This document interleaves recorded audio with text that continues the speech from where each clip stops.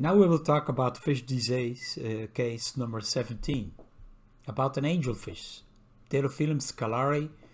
Some fish are skinny, and we had a few losses in the fish tank. So some of the very skinny fish died, but obvious signs were not there. A few fish very skinny in the tank, but some other ones were looking fine, like the video shows here.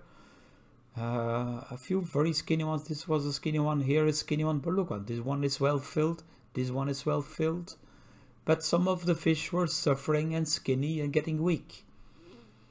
Here's another video. See the activity, the fish are active, yes, a little bit aggressive, like a typical cichlid. But some were very skinny and wasting away. Here in the back is one, here was another one.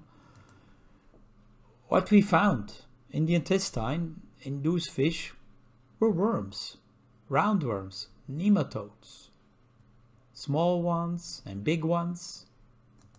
And this is how it looks in the video. That's how you recognize very easy worms in the intestine. All those little moving things here. And there are about 5 or big ones here. And some of them have already eggs here, by which they reproduce in the fish tank. And they can reinfect other fish within a week or 2. And here's some baby nematodes. So there are plenty of nematodes, about 10 nematodes on this part of the intestine, and probably more in other parts of the intestine. It's called capillaria. But luckily we can treat this. On the other hand, we also found in the organs some tubercles. Here you see some tubercles in the organs, which was another problem. At the same time, combined with the nematodes or worms, we also had some organs which were infected.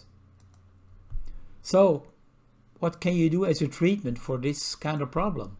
Well, the fish dies slowly from the fish tuberculosis. We suspect, of course, it's Mycobacterium fish tuberculosis, but the fish can live a long time with it, with tubercles, unless the organs are very badly infected. But when there is only a few tubercles, they can live very long. It's a slow death, maybe can take years.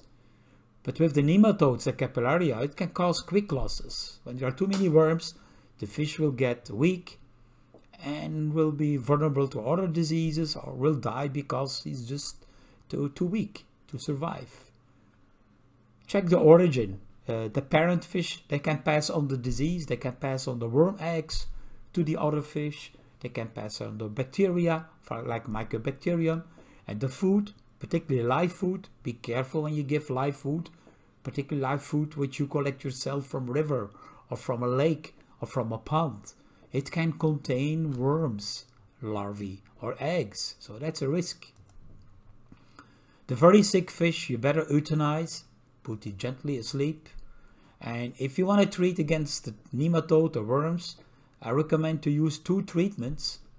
Within 10-14 days you do a second treatment with praziquantel or fenbendazole or levamisole. At the same time you can try to use also an antibiotic, erythromycin or tetracycline or minocycline, when you suspect you have a lot of problems with the Mycobacterium infection. And with food you can help with the phytobiotics in our Dr. Bassleer Diverse Food Pumpkin, because pumpkin seeds help to control internal worm infections, so the worms are very easily expelled. It's not a medication, but it's something that helps the fish to expel the worms. So at least make sure you feed the pumpkin feed extract for 20 days, and meanwhile no other food. The next case will be about cardinal tetra, tank raised. Look how big they are, swollen. See you next time.